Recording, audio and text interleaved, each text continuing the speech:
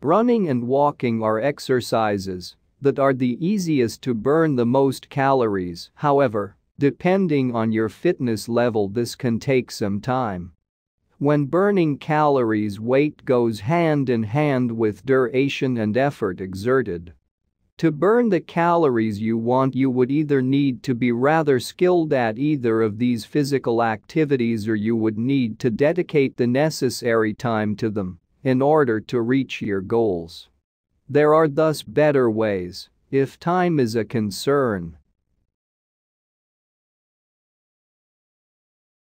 Adding high knees into a HIIT circuit is a great way to burn calories quickly. All you do is simply run in one spot whilst lifting your knees the highest you possibly can. Add to the exercise by pumping your arms upwards and downwards. Add this to your workout and give it your all. It will certainly raise your heart rate and have those calories dropping, especially in the intense interval method.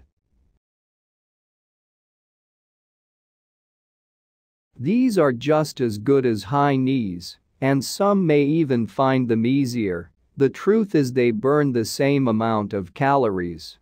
You simply alternate lifting one heel towards your bottom and do so as quickly as you can.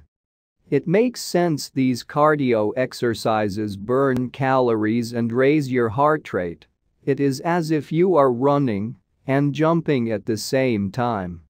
Some find that the quicker the better, meaning they like to get the workout done as soon as they can. Thus, these exercises work great. I consider mountain climbers a full-body workout, and there are a bunch of different variations that can target different areas of your body.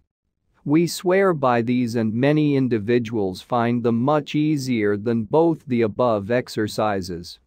When they burn the same amount of calories as the others too. When performing mountain climbers, ensure you are engaging your core and that you return to the plank position briefly each time. I should position your shoulders over your hands, but your face in line with your hands in order for your core to be fully engaged. You can do these by alternating legs directly in front of you or target obliques by crossing over with each leg. Do not stop. If the exercise becomes hard, simply raise your bottom up a bit for a few seconds but then return downwards into plank.